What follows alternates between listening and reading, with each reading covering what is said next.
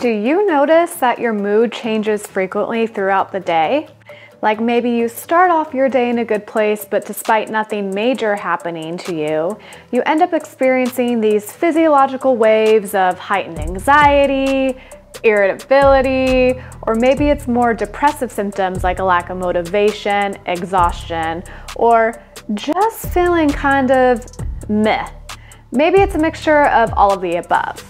What we're going to discuss today is absolutely key to making sure that you're not only starting off your day feeling well, but that you maintain that equilibrium throughout it. And that, my friend, is your blood sugar.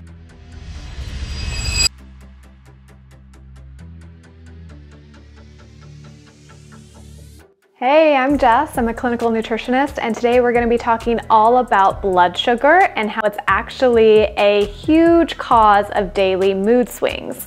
So while there are of course many nutritional factors that may influence your mood that we discuss on this channel, blood sugar is foundational because it's not just about what you're eating, but also about how. So we're going to cover three things in this video. One is how and why managing your blood sugar is going to help you improve your mood.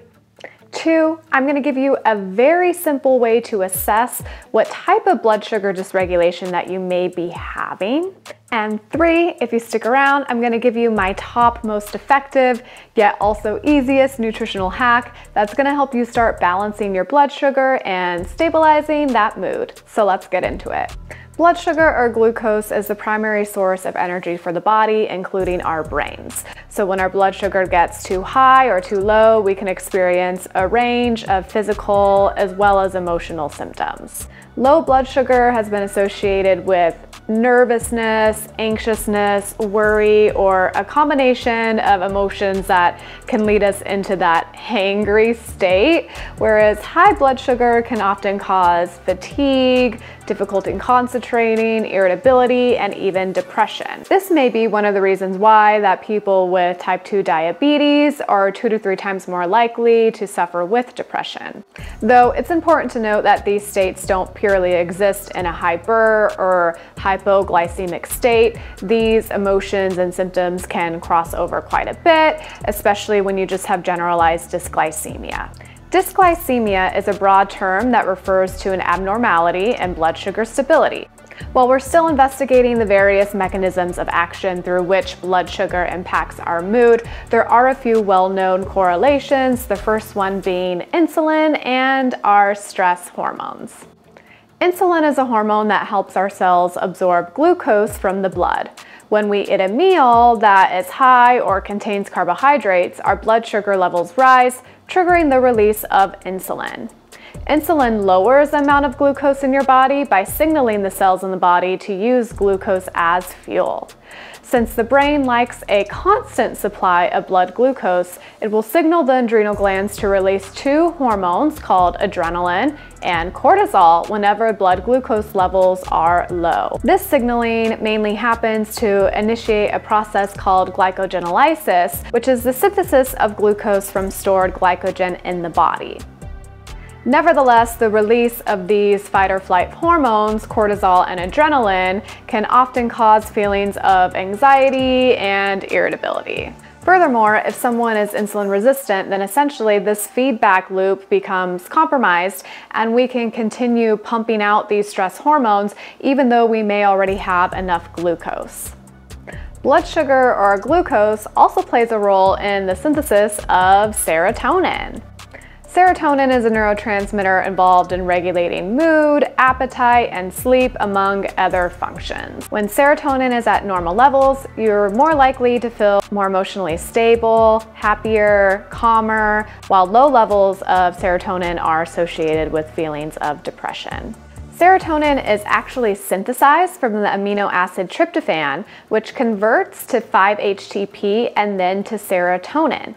Insulin essentially increases the supply of tryptophan to the brain in multiple ways that are a little complex, but if you're interested in understanding those mechanisms of action in more detail, you can check out this study that not only dives deep into this, but looks at a lot of different ways where insulin may be involved in the pathogenesis of depression.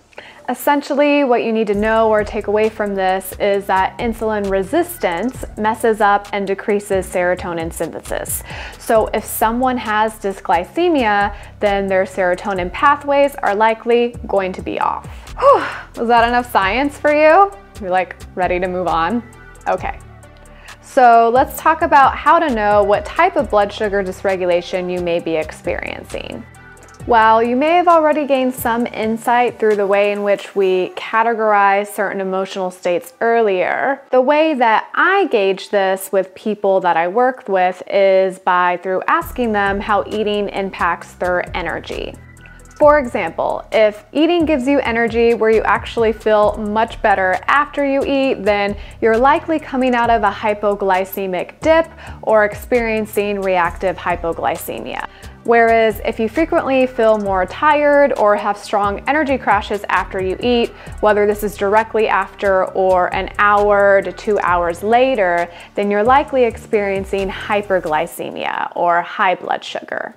These two different states can essentially bounce off of each other and essentially turn into like a blood sugar roller coaster where what goes up must eventually come down, but often goes down lower than we would like, and that leads to the vast fluctuations in moods that we have been discussing. If you have stable blood sugar, then eating really shouldn't impact your energy at all. While you may love roller coasters or even how sugar rushes make you feel for a moment, we really want our blood sugar to be stable and consistent and not really ever change much, kind of like the It's a Small World ride.